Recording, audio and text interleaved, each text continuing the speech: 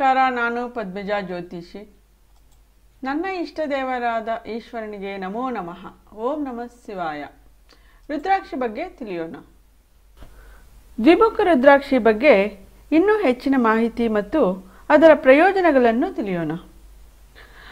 ದ್ವಿಮುಖ ರುದ್ರಾಕ್ಷಿಯನ್ನು ಧರಿಸಿದರೂ ಮತ್ತು ಪೂಜಿಸುತ್ತಾ ಇದ್ದರೆ ಪತಿ ಪತ್ನಿಯರು, ಗುರು ಶಿಷ್ಯ, ಸ್ನೇಹಿತರು, ಸಹೋದ್ಯೋಗಿಗಳು, ಪೋಷಕರು ಮತ್ತು ಮಕ್ಕಳ ನಡುವಿನ ಯಾವುದೇ ಸಂಬಂಧದಲ್ಲಿ ಐಕ್ಯತೆಯ ಭಾವನೆಗಳನ್ನು ಸೃಷ್ಟಿಸುತ್ತದೆ.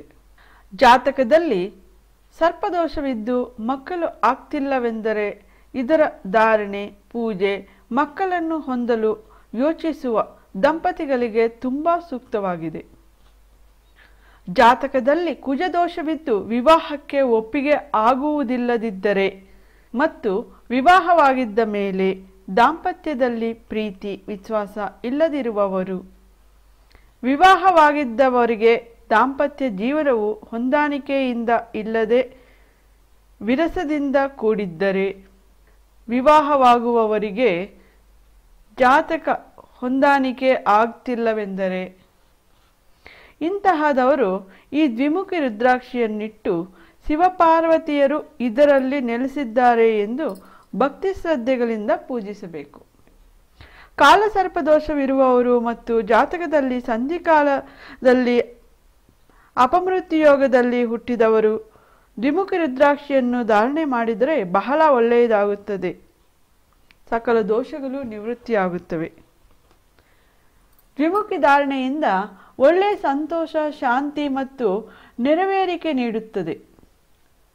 ಮನಸ್ಸು ಮತ್ತು ಭಾವನೆಗಳಿಗೆ ಶಕ್ತಿಯನ್ನು ಗುಣಪಡಿಸುತ್ತದೆ. ಇದು ಸೃಜನಶೀಲತೆಯನ್ನು ಹೆಚ್ಚಿಸುತ್ತದೆ. ಈ ರುದ್ರಾಕ್ಷಿ ಮಹತ್ವವೇನೆಂದರೆ ಇದು ಎಲ್ಲರಲ್ಲೂ ಒಗ್ಗಟ್ಟನ್ನು ಮತ್ತು ಐಕ್ಯತೆಯನ್ನು ಪ್ರತಿನಿಧಿಸುತ್ತದೆ.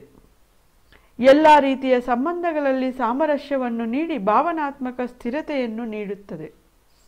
ಇದರ ಇನ್ನೊಂದು ಮಹತ್ವವೇನೆಂದರೆ ಇದು ಒಬ್ಬ ವ್ಯಕ್ತಿನಲ್ಲಿರುವ ವ್ಯಕ್ತಿತ್ವವನ್ನು ಮತ್ತು ವ್ಯಕ್ತಿಯ ದೃಷ್ಟಿಕೋನವನ್ನು ಸಕಾರಾತ್ಮಕ ರೀತಿಯಲ್ಲಿ ಮಾರ್ಪಡಿಸುತ್ತದೆ. ಸೋಮವಾರಗಳಲ್ಲಿ ಇದಕ್ಕೆ ವಿಶೇಷ ಪೂಜೆ ಮಾಡಬೇಕು.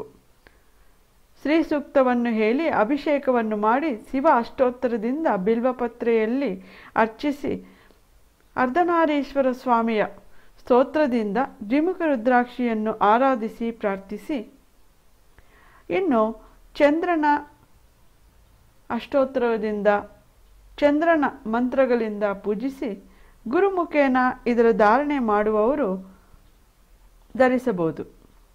ಅಥವಾ ಪೂಜೆ ಕೋಣದಲ್ಲೇ ಇಟ್ಟು ದಿನನಿತ್ಯ ಪೂಜೆ ಮಾಡಿದ್ರೂ ಚಂದ್ರನಿಂದ ಉಂಟಾಗುವ ಅಶುಭ ಫಲಗಳನ್ನು ಹಾಗೂ ಅನಾರೋಗ್ಯದ ತೊಂದರೆಗಳನ್ನು ನಿವಾರಿಸಲು ಇದು ಹಿತಕಾರಿಯಾಗಿ ಉತ್ತಮ ಫಲ ಸಿಗುತ್ತದೆ.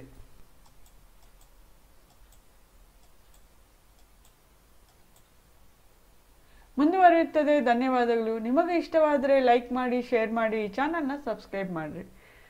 ಸ್ನೇಹಿತರೆ, ಈ ಚಾನಲ್ನ ಸಬ್ಸ್ಕ್ರೈಬ್ ಮಾಡಿದ ಮೇಲೆ ಪಕ್ಕದಲ್ಲಿ ಬೆಲ್ ಚಿಹ್ನೆ ಇರುತ್ತದೆ, ಅದನ್ನು ಪ್ರೆಸ್ ಮಾಡಿ. ಇದರಿಂದ ನನ್ನಿಂದ ಹೊಸ ವಿಡಿಯೋ ಅಪ್ಲೋಡ್ ಆಗಿದ್ದ ತಕ್ಷಣವೇ ನಿಮಗೆ ಮೆಸೇಜ್ ಬರುತ್ತದೆ. ಧನ್ಯವಾದಗಳು. ಮುಂದುವರಿಯುತ್ತದೆ.